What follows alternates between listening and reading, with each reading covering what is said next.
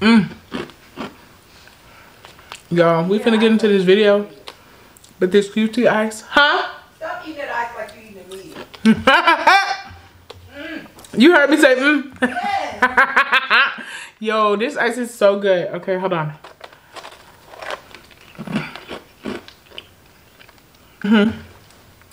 Welcome to Vlogmas Day 10.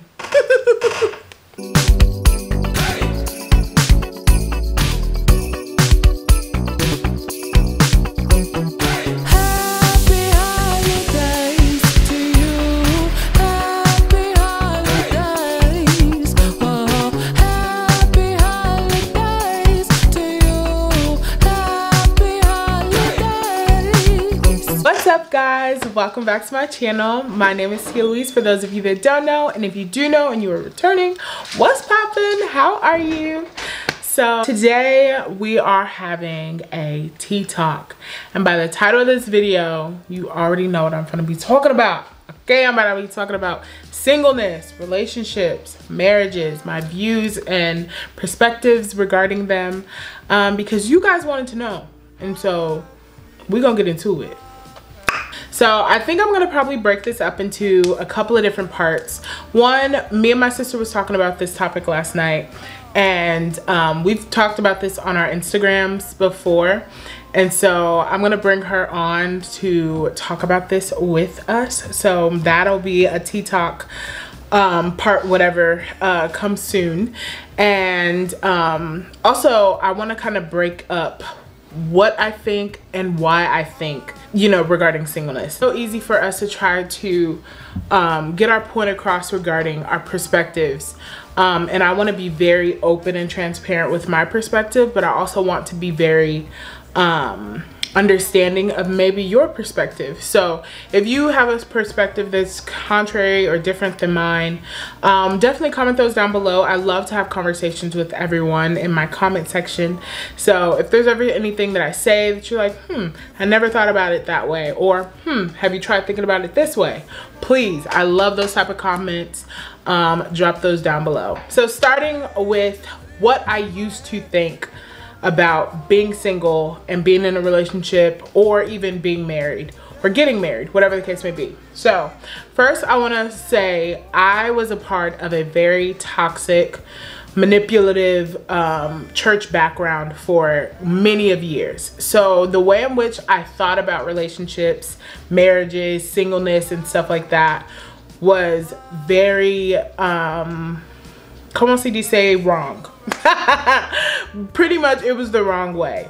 I did not think that women could, and not even just women, but because I'm a woman, I'm gonna only speak from a woman's perspective, me, the woman.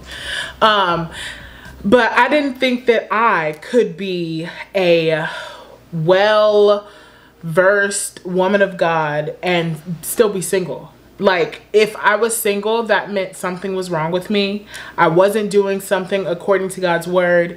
I wasn't living out his truth or something. Like, something was wrong with me. And it wasn't the fact that maybe God just has me hidden for a certain purpose or for a certain season and X, Y, and Z. So I would find myself getting into these situationships or these relationships, craving and desiring for the end goal to be marriage, because I felt like if you were married, or once you got married, that meant you got a stamp of approval from God, being like, boom, you got the golden ticket, you are the prize, you got the biggest prize ever, you know, the grand finale, boom, now your life can start. You know what I'm saying? And it took a lot of debunking that mindset. It took a lot of me stripping away the toxic thoughts or even the trauma regarding relationships that I've built up over the years, not just because of my previous ministry that I was a part of, but also like certain things that I just grew up with, you know, certain family dynamics that I didn't grow up seeing, or things that I would see in the movies that I tried to correlate to what I was actually living out in my life and did not see. Yeah, I used to think that, you know, you had to be at a certain status in order to, you know, enter into a realm of marriage or whatever the case may be. And if you were single, it was honestly your fault and not anything else. And yeah, obviously that was completely wrong, and that is not true at all. My perspective on being in a relationship or being single nowadays is simply, if God has it for me, it is for me. If I do not have it, it's not for me. I say this all the time. So a scripture that always comes to mind whenever I'm thinking of that is Psalm 84:11, and it says, "For the Lord is the sun and shield. The Lord will give grace and glory. No good thing will he withhold from them that walk uprightly." And so for me, no matter what I think or try to conjure up in my head, God will never withhold any good thing from me. If it's good for me, I will have it. If I don't have it, that means it's not good for me. Relationship included, friendship included, job included, house included, whatever, car. You know what I'm saying? Like so many different things. So I do not walk around thinking, oh my gosh, I'm unmarried. I am this piece of dookie. You know what I'm saying? Like, I legit am just like, listen, if it's for me, it's for me. If it's not, that's okay. Like, it does not have to be right now. Like, I will have my time. My season is coming. You know, it is what it is. Also, I want to say, I went on my story and I asked you guys to ask me some questions regarding this topic. So I'm going to try to incorporate those a little bit as I can in the video. So one of the questions was, do you think people are called to be single? And my answer to that is, I don't know. You know, I feel like a calling is something that's between you and God. And so I've not necessarily, I don't know that I've read about that in the scripture, and I don't know that I've read about a certain person being called to singleness, you know, within the Bible. But I have heard, you know, many people, or not many, I'm not gonna lie. I've heard some people say that they feel that they've been called to a life of singleness, and that they're not gonna try to get married or remarried or whatever the case may be. And for that, if that is what God told you, or if that is what you're feeling is from the Lord, then go for it. You know what I'm saying? I personally feel called to be a wife. So I do not subscribe to that lifestyle, but for those of you that do subscribe to that lifestyle, go absolutely crazy. What does the Bible say? He reigns on the just and the unjust, and let every man work out their own salvation. So here's my thing. If that is for you, that's for you, and you do it well over there. I personally am gonna do what I gotta do over here. Okay. Next question. And then she also asked, do you have thoughts on people choosing to be single?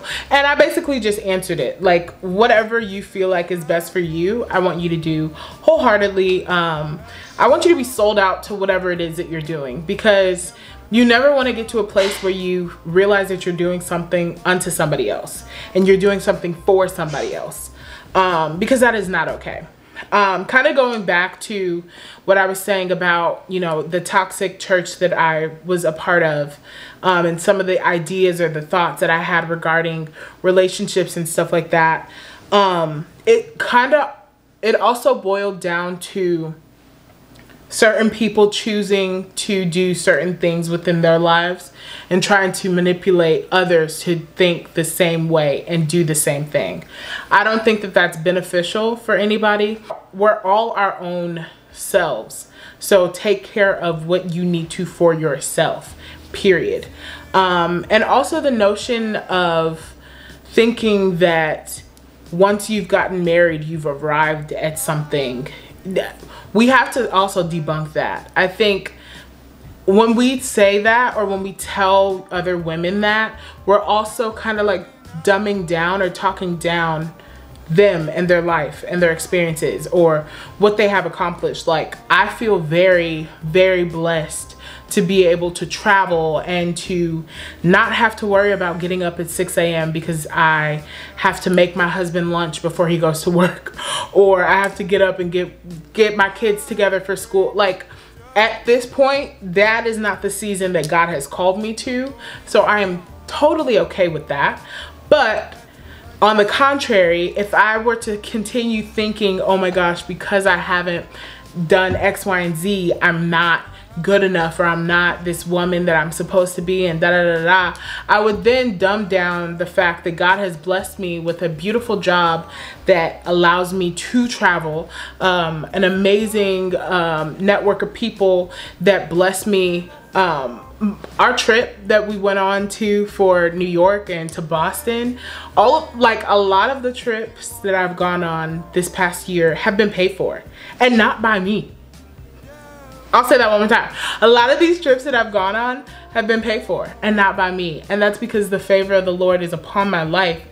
And if I were to think in a negative way of like, oh man, I'm not doing enough, or I'm not blah, blah, blah, blah, blah, I wouldn't look at the blessings that God has given me as blessings that he's given me.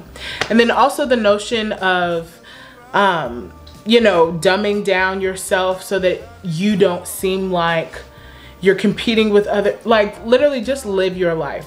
Subscribe to whatever lifestyle you want to subscribe to and rock it out. Honestly, truly, please. Another question, would I choose to be single? I already answered that. No, I would definitely choose to be a wife and a mother. I know that right now I would like want to be a mom. And I would want to be a wife. I need to fix the way I say that. I say mom first all the time, but that's just because I love children so much. But obviously, it's obvious I need a husband to have the child. But, you know, I would love to be a wife and to be a mother. So that's a no, a hard no, an easy no for me. I would not choose to be single. Okay, someone else asked, what is your best life lesson learned in this single season? Kind of going back to what I just said about experiencing like these new, like traveling and things like that.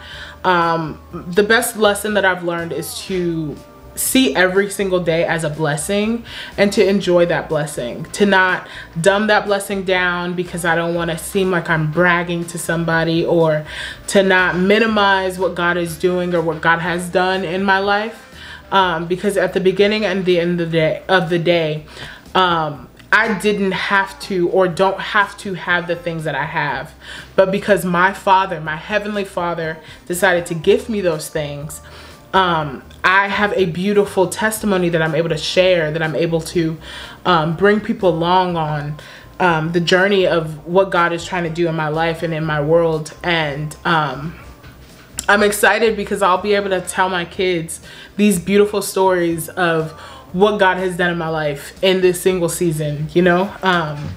I've always dreamed of going to New York, and I've always wanted to have a best friend that I have in Genesia. And the fact that I got to have the best friend like that I've always dreamed of having in my sister, and we both got to go to New York together, that is like absolutely crazy. And I can only wish and pray for my children's friends that they would find a friend, that they would find a friendship like Genesia and I have found in one another, because friends are hard and life is hard. And I think that's ultimately why I would want to be married, because I would want to have that forever friend. That's one friendship that like it's not going anywhere unless there's like divorce and stuff like that, which God forbid. But you know, like people just want companionship and to feel loved and to feel treasured and to be wanted and to be chosen every single day. And so that's why I would want to be in a marriage. But I'm blessed that even if that does not get to happen, God has blessed me with beautiful family and beautiful friends. And I get to at least know that through his love for me, I am loved and I am chosen and I am picked every single day. Out of a sea of people, God still picks me every single day. That's crazy. Another question, this is from Genesia. She said, how are we so cute and single? Like, and my only answer to that is, it has us hidden right now. Hold on real quick. Hold on. You're supposed to be. I just don't know how I'm bringing it. Oh, okay. All right. Hey, Tia. Is she froze? No. Oh, okay. She acting like I'm getting off here. I love y'all. Bye. Do your thing. What was I talking about? Anyways, Janessa said, how are we so cute and single like? And the only thing I could say to that is God has us hidden for a reason right now. And I don't know what that reason is, you know what I'm saying? Which is so funny because on my story, I put, you know, this question box and I was like, guys, ask me questions. And my friends were lighting me up because apparently I'm not single, but I am single. But, you know, when they think you have attention from folk, they don't think that you're single. They're just silly. But like for real, in real life, God has us hidden, and this is to every woman that is single right now. You are hidden for a reason. Do not rush for your season, because once it gets here, literally it's gonna go so fast. That's the main thing that I hear everybody say. Like, literally take each day and at a time, because it can go like that. Just be mindful, you know, to enjoy every season, to enjoy every moment, every day. And just know that you that girl, and when it's your time, it's gonna be your time. You feel me? Period. I think I have 2 more questions. Yeah. Okay. Another friend said, what's the hardest part about being single to you? I struggled with this, like trying to figure out how to articulate what I want to say without sounding a certain way. So I'm just gonna say it and hopefully it comes out right. I don't feel like there's anything hard about being single right now with the mind frame that I have. I'm a person that is a firm believer of what is for me, period. And I have a lot of high hopes and high expectations for what it is that God is going to gift me in my spouse, because of what I feel like I bring to the table for my spouse.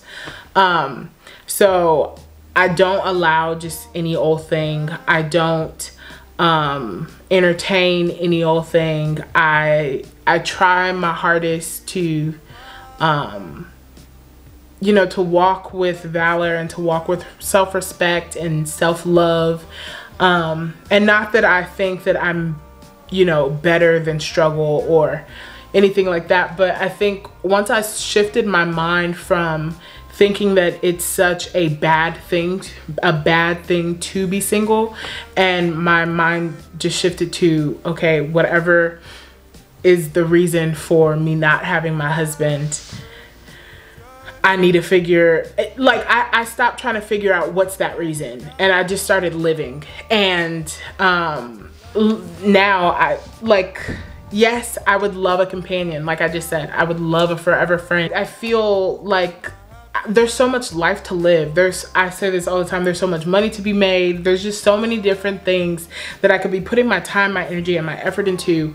Why would I sit there and put it into, oh my gosh, I'm single? That's why I don't even just like blurt out, oh my gosh, I'm single. Like, because I don't look at it like that. I mean, yes, I am unattached right now, so technically I am single, but I don't feel like it's a curse. I don't feel like it's something bad. If I were to give it an actual answer to like go along with the video, I guess would be during the holidays. Simply put. Oh my gosh, no, for real. Like, this is funny because I was laughing about it with my cousin, but this past Thanksgiving, every single younger, keyword on younger, cousin came in with a boo.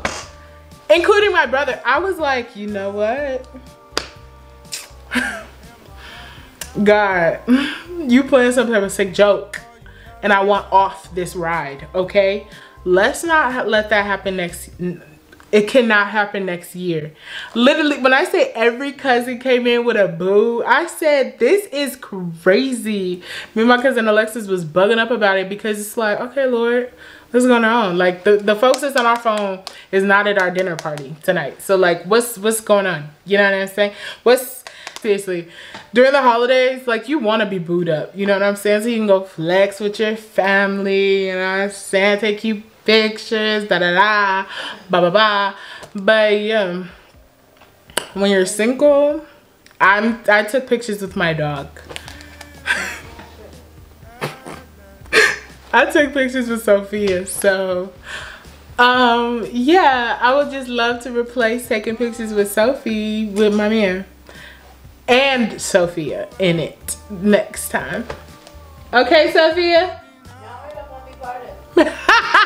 I hope that answers y'all's questions. That was all the questions I want to do for right now. I want to try to split them up so I can have someone, Genesia, comes and does a video with me. But I hope that made a lot of sense. I love you guys so much. Be sure to like, comment, share, and subscribe. Remember that even if you're single, you're still lit. And you need to live life. Don't think that your life starts once you're married.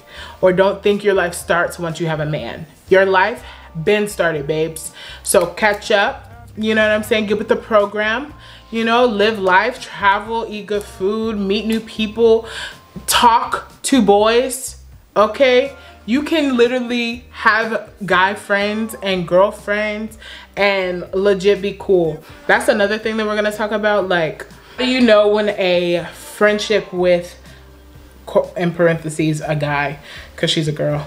How do you know when a friendship with a person is about to turn into a relationship, or if you should just leave it alone?